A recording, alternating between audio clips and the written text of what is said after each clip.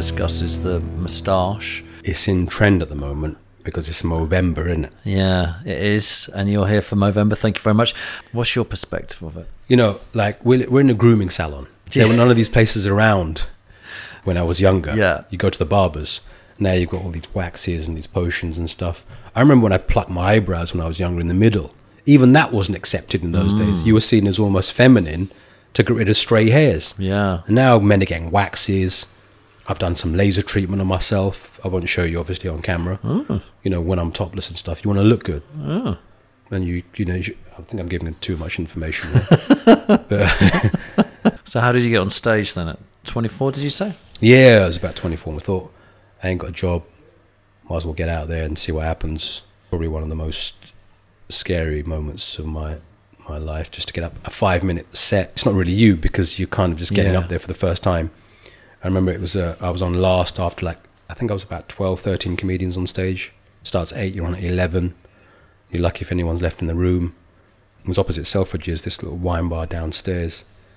And then afterwards, 2 guys held up the club and tried to mug everyone, got into a fight, and I crept out through the back, through the kitchen, and went outside and called the police and thought, this is what I need to be doing for the rest of my life. This is my calling, you know?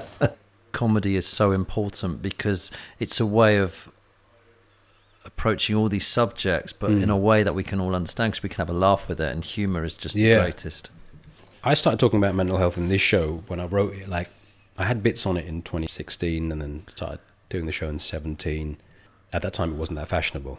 I did a whole section on mental health, and that's not an easy subject to joke about. But I talk about my experiences and my take on it. When the emotion's attached to something, it's very difficult to talk about. But when you discuss it on stage and show both sides and relieve it, it's a stress valve, isn't it? It's very pent up. And to discuss that on stage took me a long time because I had to be skilled enough as a comic to bring it up without the emotion being attached to it. Because we hold emotion to a lot of issues we suffer from. And once you start to balance the positives and the negatives to certain situations, you can tend to discuss things a little bit easier. But I'm not saying the way I approach these issues is right or wrong. It's just the way I deal with it. So when you discuss these things on stage and people have been through similar situations, now can I bring those experiences to help people, you know, in these kinds of months, and in with my stand-up.